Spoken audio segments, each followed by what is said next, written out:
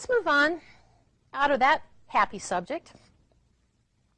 And let's kind of move on to polio, because, you know, we kind of showed that maybe it really wasn't the smallpox vaccine that eradicated smallpox. It was going away anyways. We got education and potable water. We only had a small percentage of the whole world population that was even vaccinated with smallpox to begin with. So we can see that there were some other things that came into mind. So what about polio? Because that's the other thing that everybody talks about. Now, because what's the first thing that people think about when they hear the word polio? I mean, the words that come to mind: paralysis, iron lung, kids, right? We've been so indoctrinated with that we think those words are synonyms, like we think vaccination and immunization are synonyms. They're not. You know, polio is not a synonym for paralysis, and I'm going to show you why. Is that more than 90% of people who get exposed to the polio virus, it's a simple infection. In fact, it's so simple it looks like gastroenteritis and nobody even knows that they have it. Okay, they get headaches, sore throat, vomiting. It kind of goes on for a couple days. What's that sound like? The flu, right? Little gastroenteritis, a little bit of a flu.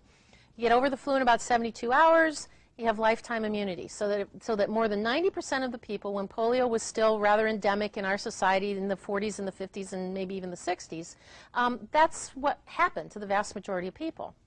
About 5% developed something called that they call abortive poliomyelitis, which, by the way, all this information about polio comes out of the Merck manual. So the Merck manual is a medical doctor's reference textbook that has all of this information and all of these statistics. About 5% of the people get something called abortive polio, which is sort of sore throat and maybe indistinctive of any other viral illness, but it may not be so profound. And then about 3% get something called non-paralytic polio. It happens about 14 days after viral illness, and for all intents and purposes, it looks kind of like viral meningitis. And viral meningitis can cause some limb weakness on either the arms or the legs, because depending on what part of the brain is irritated by the meningitis, if it happens to be over in an area of the brain that controls a particular limb, you can get some paresthesias and some numbness and a little bit of weakness that's kind of going on. That's what hyperesthesia and paresthesia means. Hyperesthesia means that you touch it and it's oversensitive. The paresthesia means it just feels weird and you've got sort of nummy things going on. Symptoms last up to 10 days, followed by complete recovery and lifelong immunity. Complete recovery. That's an important point. Now, less than 2% of people who ever got exposed to the polio virus end up with paralysis. And there's 3 different kinds of paralysis. One is called spinal paralysis. That's the most common, and that's the one that we're most familiar with. That's the people who maybe have some residual limb weakness, arm legs paralysis. And the bulbar is the type that people know about in terms of the iron lung machine. That means it affected your brainstem and you had problems breathing.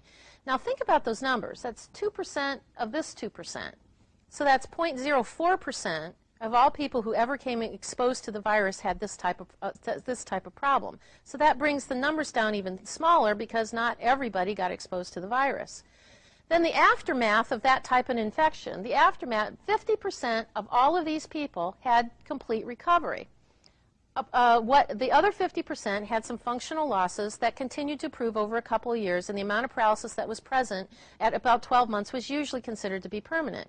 So if you take like a bird's eye stand back look at the population as a whole and the number of people that may have been exposed to this, the numbers start coming down and get smaller and smaller.